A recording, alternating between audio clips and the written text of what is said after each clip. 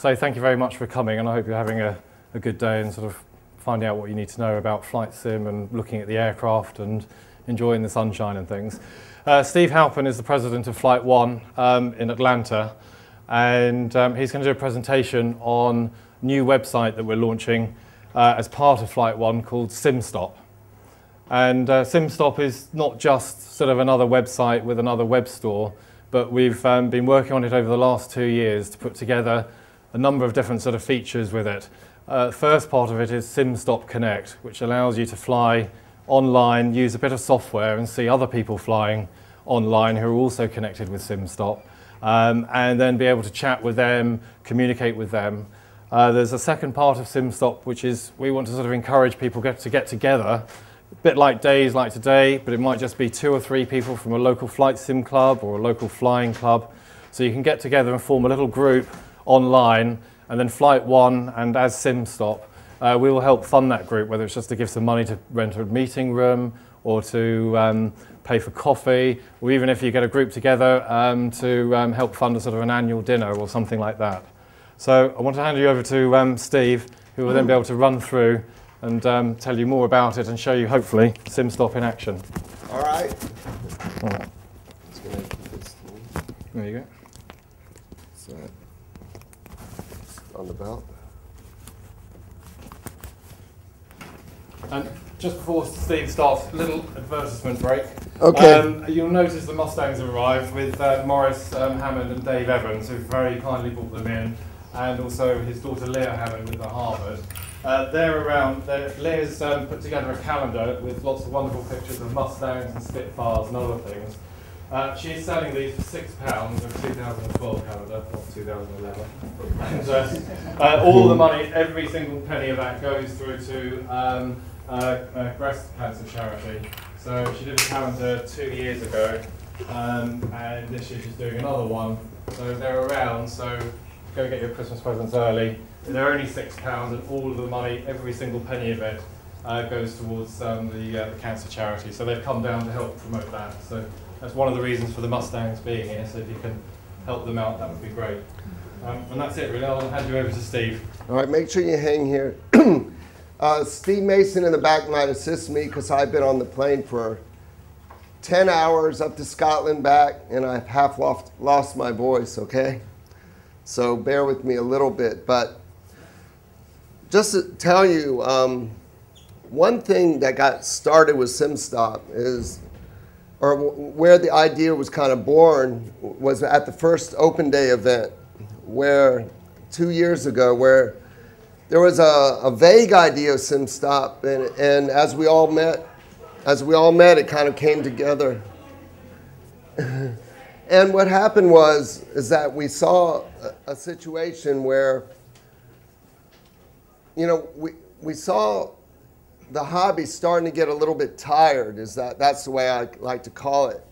You know, everybody's being so anonymous behind the firewall and anonymous internet. And and so what, you know, so in a sense, it wasn't just a commercial vision. It was, you know, I would say Flight1 was kind of born from two levels. It was born out of a passion, just a love for the computers and aviation. At the same time, it just turned into a business on its own, to be honest with you. You know, and yet, of course, it had to take some business sense, but at the same time, you know, I don't think Flight1 would be where it's at if people like Mungo and Steve and others did not put in their heart into it. So,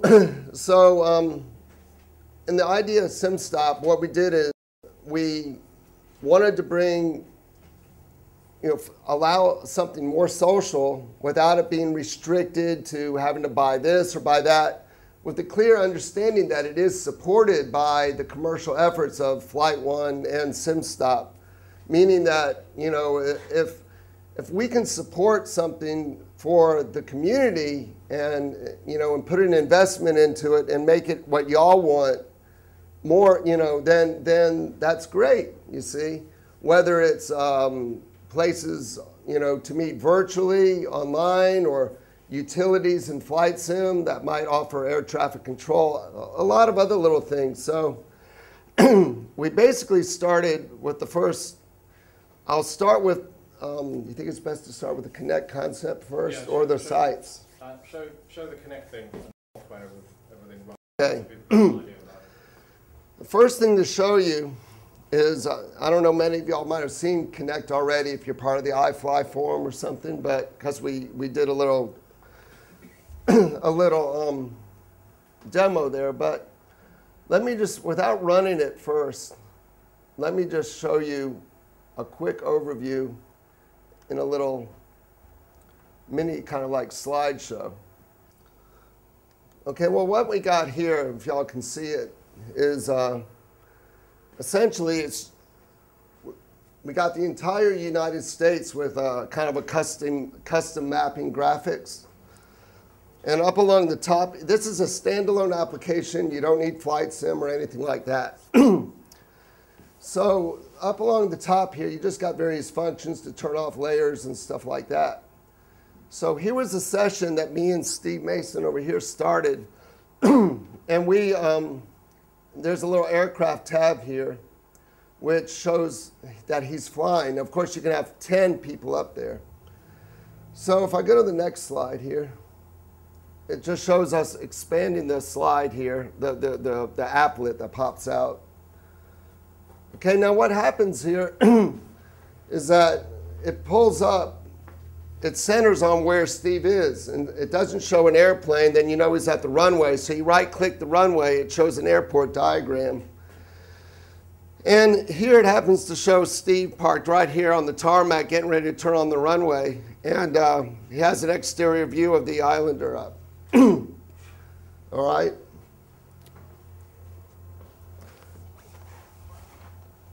So now he's back in his cockpit. You might see the little dot where he's turned out onto the runway there.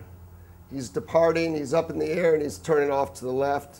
You can see the virtual gauges. Now, bear in mind, this is just standalone. You can be on any computer anywhere in the world and pick this up. Okay, and that image is refreshed every few seconds or so from Flight Sim. Now he's just up there flying. Now I pulled up a little applet here, which shows that it's a little communications applet. All right. So what I'm doing here is I'm typing a chat message to him. And if you can see it, it's now reached him on the top through a SimConnect message. We're working, we know this is not very practical for now, but we have a little window inside Flight Sim that's actually a gauge that allows you to, will actually allow you to communicate with anybody and potentially see the little graphic of somebody you're flying with, and it's really kind of neat.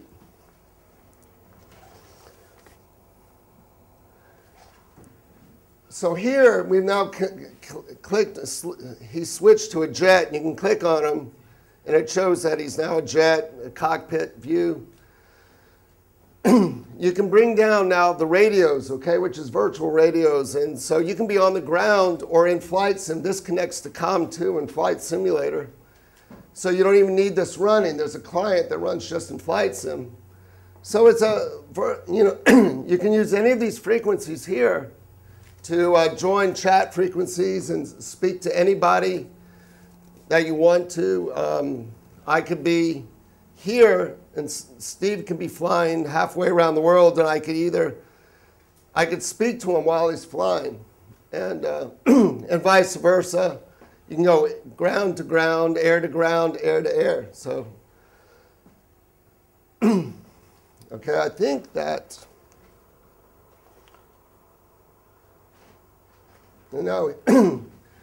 there's also an icon that will show that this is where his ground base is. So if you're not flying, you can also find people who just happen to have the Connect app open, okay? And you can initiate conversations just with people on the ground. Just by clicking on them, it'll come up the same. You'll know whether, if they're here, if they're not here, then they're only on the ground, and you can just chat with somebody on the ground too. Now this is just a technology preview in the sense that we're going to use this to integrate many user request features, like as I said, so we're just testing the basics now. And like one of the big things people want is air traffic control. So you can do lightweight air traffic control. You can be a controller. You pull this up, you'll switch to air traffic control mode, and you can be a controller of any airport you want. And as many airports as you want. So let's say somebody's flying to a holiday destination in the Canary Islands, and somebody pulls, they want to be a controller, but that's not something that obviously maybe VATSIM might cover right away or some of the other places.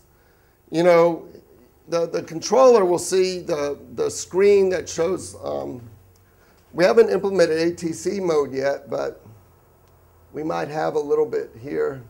That's another picture showing what's happening in his cockpit right there. Here you can't really see it, but this is a wide area map, local area map, and you can see his little triangle, but around here you'd see the radial dials, you'd see all the information. You'll see there's one airport here, one here. And this is not even for the air traffic control mode. It just shows you the basics and the just in a mapping mode. But if you look at it like, so if you're in a controller mode, you'll be able to say, yes, I want to take on this. Somebody's requesting a controller for the Canary Islands. You will say, okay, and now you're the controller, and you can have 5 screens open, controlling 5 different airports just for fun. You can do it via voice or text now via our gauge that we haven't released yet, where you'll be able to type, and automatically it will give the keyboard focus back to Flight Sim. So when you hit G, it's not going to say G, it's going to lower your gear. So you don't have to worry about that. So, and at the same time, you'll be able to connect to others, like one of the ideas of this is that when all the aircraft go across the North Atlantic, they're sometimes just chatting on the, what frequency is that called? I forget which is not the Unicom frequency. It's one of the frequencies where they just have fun and chat, while they're sitting there for the long hours. And that's kind of the concept of this, in the sense that, you can now see somebody else while they're flying. And again, we want a lot of user input, because if we're kind of trying to give this to the community, we want what y'all would want to make it interesting, you see? And I can't promise we would do everything, but we would try to do whatever's reasonably practical, because it's fun too to do this stuff. So let's see where we are here. Yeah, the software for it is all free, so you just go to the SimStop website, which we've sort of been giving out the website details for that. And the Connect software allows you to see where people are flying from locally. So if you're sort of flying in Flight Simulator out of Shoreham and use that as your home base, you'll be able to see other people that are flying out of Shoreham. I think one of the interesting things is, when everyone who's been here today, we've found over the last 3 years coming to the Open Day, has been just how local everyone is, and you realise that I've seen people that are neighbours like 2 streets away, is into Flight Simulator or into flying, and you sort of meet people. So it was kind of wanting to use Connect, so you can go online. How big is the download, Steve? Well, it's 4 megs, and then it downloads map files and stuff so as it's needed. Small download. It's completely free. It's easy to install. No advertising. There's no advertising or anything else on it. There's no other data it takes from your PC. So it's just a nice, fun, worldwide map where you can then see other people connected. You can see where they're flying from as their home base. You can connect with them there if you want to, if you don't want to, and you can see where people are flying. So hopefully, that's the idea of the map and all the different features in it to bring people together. And one thing that's quite interesting is, as you're in Flight Sim, there's a menu, and you can click on the menu, and it says, start uploading, start the screen capture mode. What that would do is that starts uploading your screen captures for all to see, you see, as they're flying. And like, so like this is the actual live application, okay? And here we now see two people are connected, okay? So the network is real slow in this room, so we'll see what we can find. But what's neat is that, you know, we've had people, you pull it up and then people watch you approach. You know people are potentially watching you fly, and it puts another challenge into it. You can't, you know, because all of a sudden I'll check, like I saw Colin Lowe once. He was coming into Cape Town. He was turning out over the water, coming in. And I texted him and I said, you know, I was watching him come in, and he knew I was watching him. You know, and what's neat is that, you know, you could have, there's no restriction in the amount of people really connected watching you fly. Okay, so let's see who happens to be here.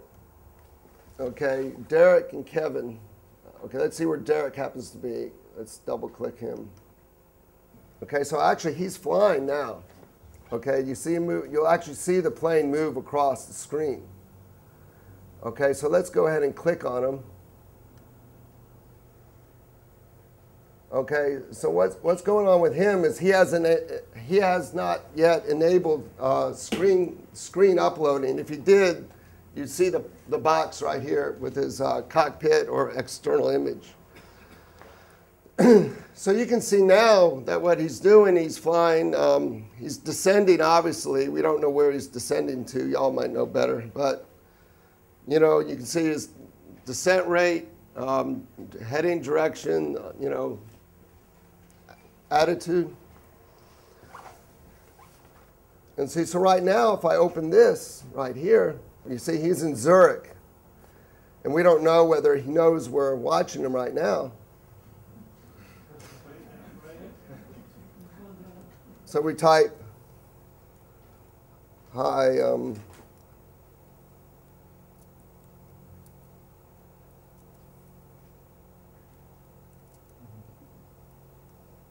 oops.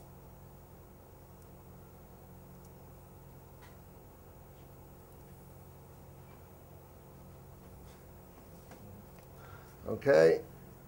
Did I not spell that right? Oh, okay. Okay, there we go. Okay, now I'm going to hit enter. Okay, now he's now seen that message, okay, just for fun, okay. And now he's obviously coming on in. Let's see, his altitude is now down to, he's just about to drop below 10,000 in about, a minute. Let's see if we can get Derek back. So he appears to be, there he is. He's somewhere north of London. And you see him flying along there pretty fast. And so you can just sit on the ground and watch people do all their landings. You can watch them do their pre-flight at the airport and just fly if you just wanted to have fun. Okay, so.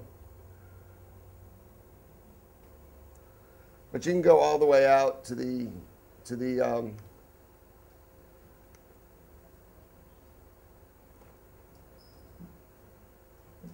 so what it's doing is it's trying to draw the little animation, but this computer is having a little trouble doing it. Like right here, you see 3 people connected in this region that are on the ground, including us. So like if I double click right here, it will center. That's just a little animation graphic. I'll go ahead and close this.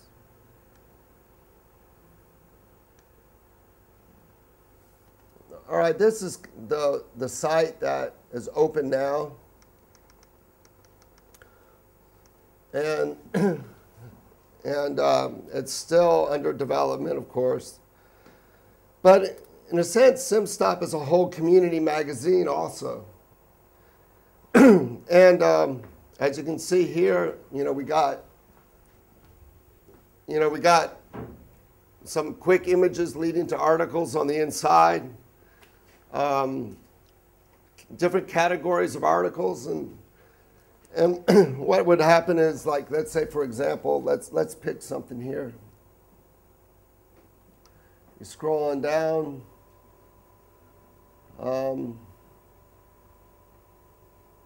Okay, so let's take an article here, flight tips. So what you got here is you'll have an article or tutorial. All right, and just we have many of these under various categories, different categories. Videos, a whole link of options here.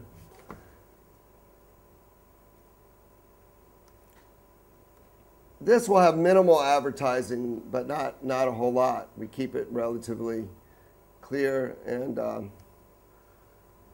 just nice images that you can view. One thing about this, we know a lot of writers and stuff like that, but we want to actually have anybody that wants to contribute to this to post, to get with us, and we'll post your article, your tutorial, your, whatever you might have that you think the community might be interested in. Like right here, we have Write for SimStop, which is just a link that kind of explains it right here. And one of the unique things about this is that we want everybody that contributes to SimStop as a writer, even if you're just doing it for fun, we've gotten with every contributor that goes into our store on the SimStop site, we will reimburse you through something like we'll give you a free product from the site. So feel free to contribute, and we'll in many cases, we'll give you something for free. And then if you go to the store, I won't spend too much time there. It's really a very easy to use store. We're going to add more categories, but we're not going to put a lot of stuff. You'll be able to just find things very easily that you might want to find. You will, like for example, you will just see something, and it's really going to be a very simple way to purchase. Flight1 products will still mostly be on Flight1, but this allows us to expand our product line without changing what Flight1 does, which is really kind of a publisher and developer of titles. Okay, now we go to the Connect website itself. So let's sign in under Dave right now, because he happens to already be here. This is Dave's computer. What it is that you're seeing here is, you'll see, it's kind of a little like Facebook, but we're not trying to copy Facebook. It has an events list, updates, so you can see what your friends are doing. You can have your groups. So like, for example, you click groups right here. And there's one aspect I want to show you all about this. Okay, so like here's the Gatwick Flight Simulation Group.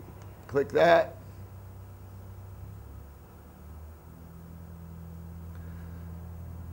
There's a couple members in there already because we're just testing this now, but it's now open. You can now go here and you can assign it to your home group based on the store. And what that means is that when you do that, we're going to take actually so if Dave came and he purchased something, we'll give 5% of the net value of the cart to his selected group. Like as Mungo said, you can use it for whatever you want.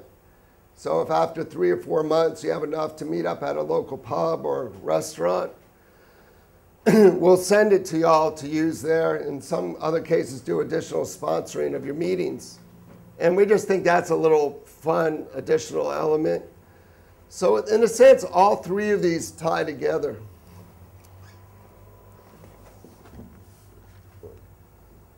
And here you have, again, it should be a little more easy to use than Facebook and stuff, but you have people that have uploaded, you know, a lot of pictures, you know, home cockpits, like right here, or videos, you know, so I guess, and then you have a little online chat. You think if your friends are online, you can chat with them. This is from last year's, this one right here is from last year's event. So, I don't know what Dave is saying there, but it's probably something pretty funny. And all of this is linkable through, you just go to the main SimStop.com site and, you know, and again, as I say, it's it's 3 different sites that are designed to work together. And I think that about covers what SimStop is. Where it goes from here is going to depend on the feedback we get from people that want to use it. And again, you know, the neat thing about it is that if you're away from Flight Sim, you want to see what's going on, go to any computer, log into your account with the application, and you'll be able to see what's going on. One other thing is if you go to, like, let's go to Dave's Friends here. Let's see here, I'll go to my profile.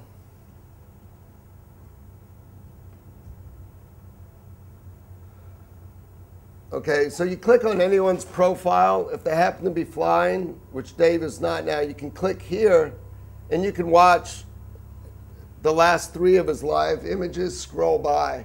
So you can just watch them from any website, even if you don't have that mapping application.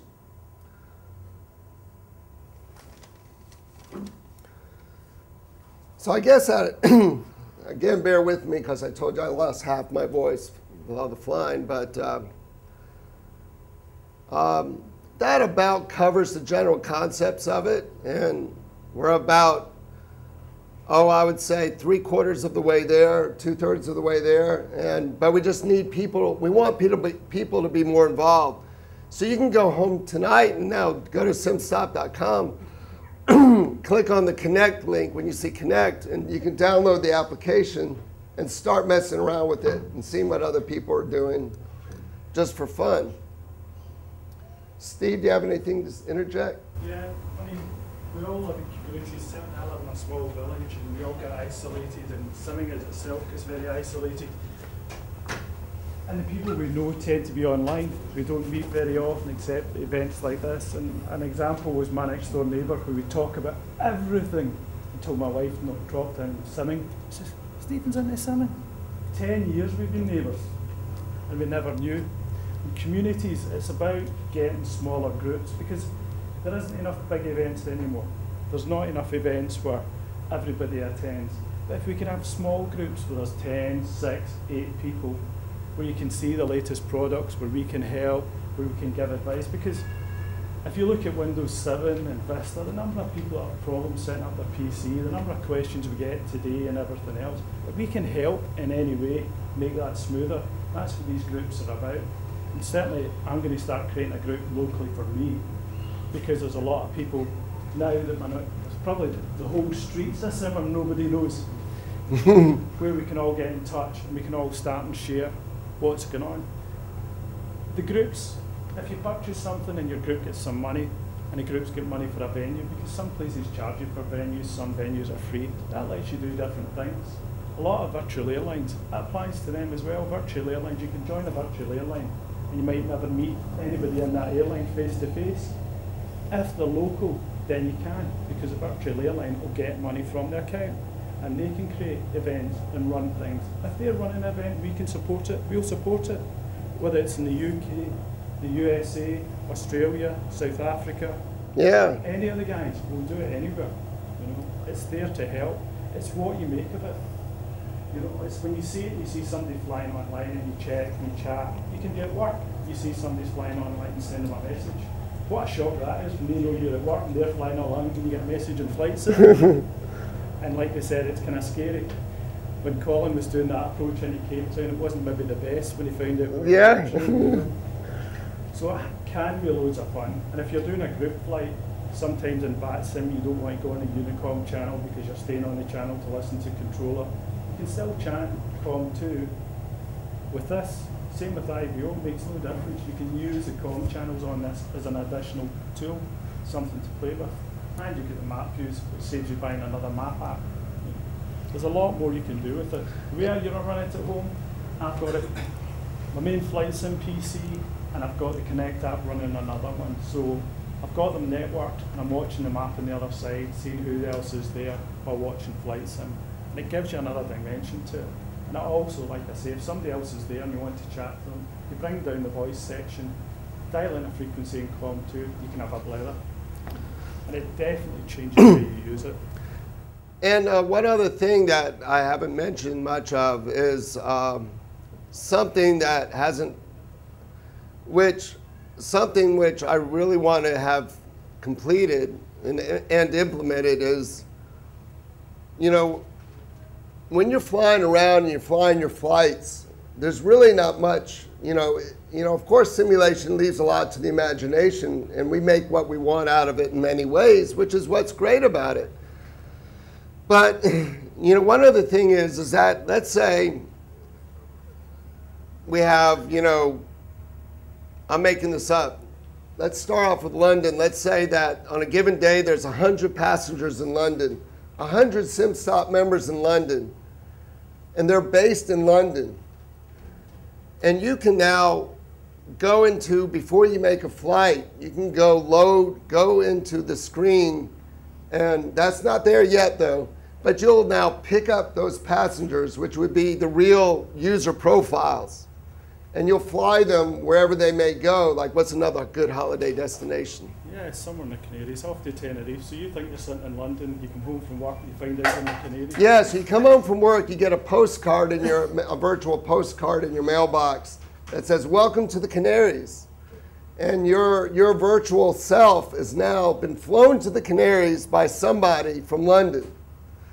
And you're going to be stuck there until somebody picks you up and takes you wherever else you're going to go. You see? And we're thinking of some fun aspects about it, like you get a certain amount of points for flying people around. If somebody's sitting somewhere for 2 weeks, you get more points for moving him because he's in, let's say, a non-desirable location. Let's say he's stuck somewhere like Manchester or something. And he's been there for 3 weeks. You're going to get 100 extra points for flying him back to where he needs to go. And you're actually going to pick him up and move him, your actual virtual self. And you can't be in more than one place at a time. So maybe you'll go in and you can't move yourself. So you're going to have to request somebody to fly you back home or fly you somewhere else. And I guess that about covers it. Thank you.